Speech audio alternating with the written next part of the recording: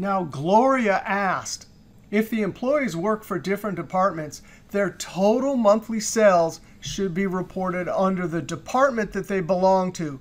How do I do that?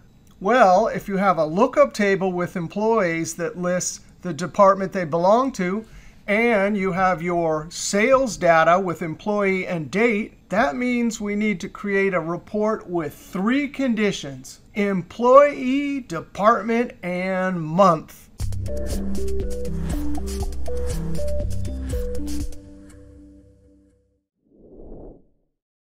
Now I want to show you 3 different ways to do this. We're going to see how to do it with the new lookup function XLOOKUP, and we'll use Microsoft 365. Then we're going to see how to use relationships, and this will work in any version, Excel 2016 and later. And then we want to do old school with VLOOKUP. And I want to show you in this last example what I think is the #1 pivot table trick ever. All right, here's our lookup table. Here's our sales table. In order to create a report from this one table, we need to look up department. So in the top cell, I'm going to use the new lookup function XLOOKUP. Now, in the old days, we would select a single cell, put in the rest, and copy the formula down. But in Microsoft 365, we can just tell the function to look up all employees simultaneously. So I'm going to Control-Shift down arrow to highlight all the way down almost 70,000 rows. Control backspace to jump back to the active cell. Comma. Lookup array. We need to find a match for the employee. Comma. Return array. This is what we're trying to go and look up. When I close parentheses, notice I didn't have to lock any of these ranges over here. And when I hit Enter, all the results spill down the column, thus not requiring that I copy the formula down. Now, if you look up into the formula bar, you can see all of the cells below the top cell are grayed out. The formula only lives in the top cell. Not only that, but if this was an Excel table, spilled formulas like this would not work. And that's because the Excel table feature has its own mechanism to automatically copy formulas down. Now I click in a single cell, and we'll create our pivot table report. Insert, pivot table, or we can use the keyboard, Alt-N-V-T. I want to put this on the existing sheet. Let's say G2, click OK.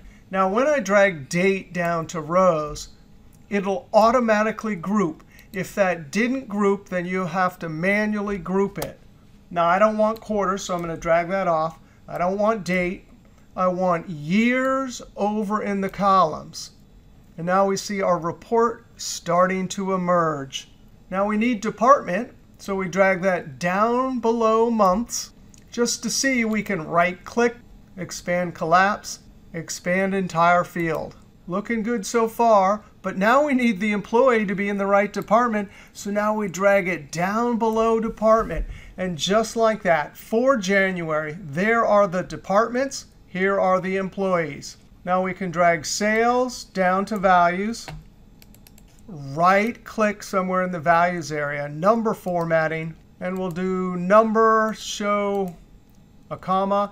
And I think I'll make it less cluttered by showing 0 decimals. Click OK. And there we're done.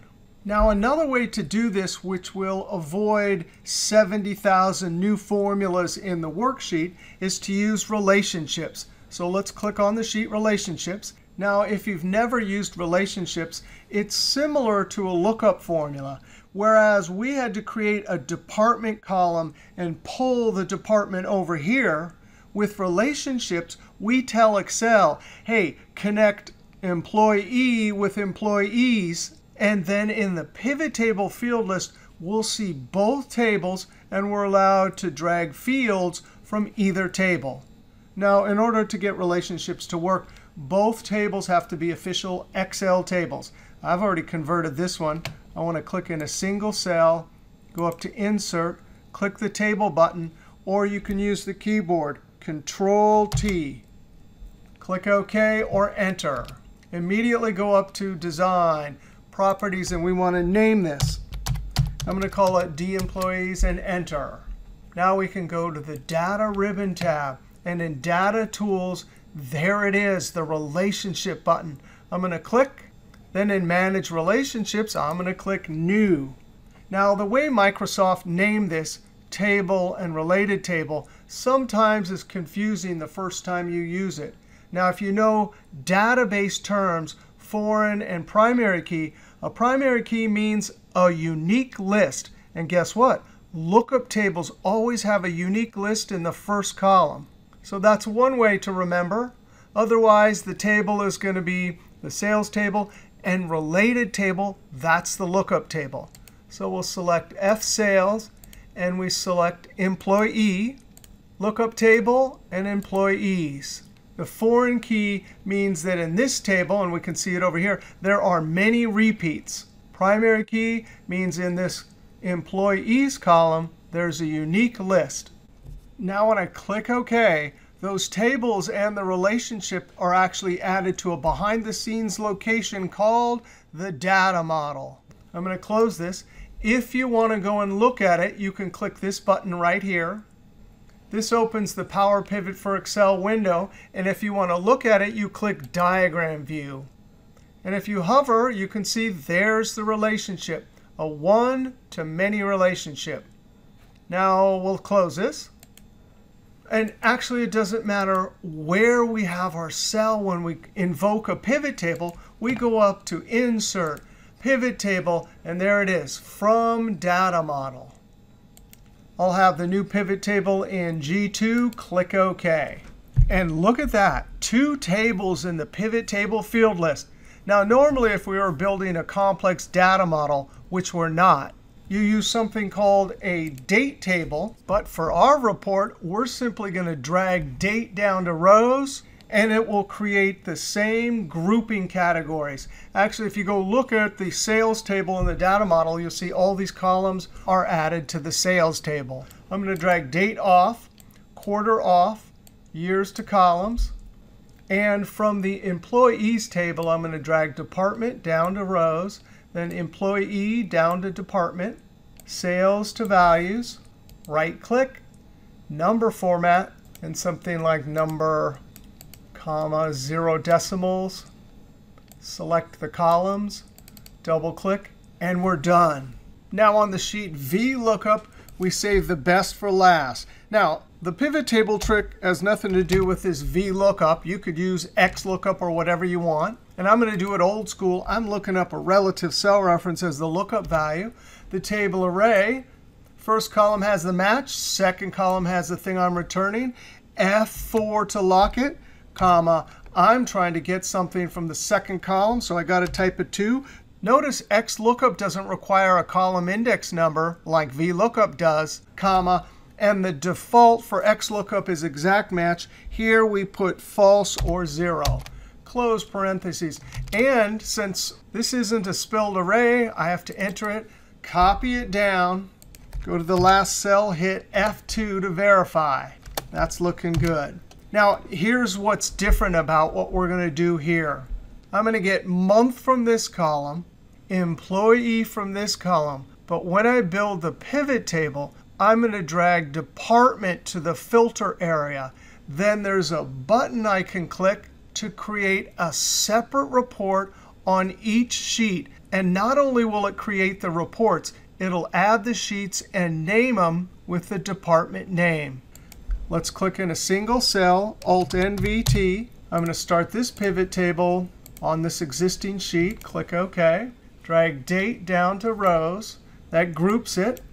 Get rid of dates and quarters, years over to columns. I want employee below month. Right click, expand entire field. Drag sales down to values. Right click, number formatting. We'll add some number formatting, click OK. Highlight the columns, double click between any one. And then now, department we're going to drag to filter. Now, if I were to come up here and select accounting, click OK, there's the accounting report. But what we're going to do is we're going to leave it all, which is required. We go up to Pivot Table Analyze, over to Pivot Tables, Option drop down, show report filter pages. We only have one field in our filter, but when we select it and click OK, watch what happens down here. Click OK. And just like that, I have a separate report on each sheet. Now, I do have to come up and change the column width. So I'll select the columns and double click. But there it is. That's the employee by month for the accounting department.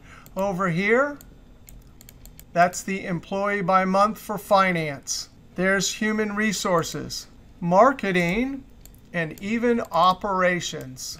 All right, so in this video, we saw 3 different methods to create a monthly employee and department sales report. We saw how to add the VLOOKUP, the old school method, and then use show report filter pages. We saw how to use the relationship feature, which, by the way, when you add something to the data model, you cannot use show report filter pages.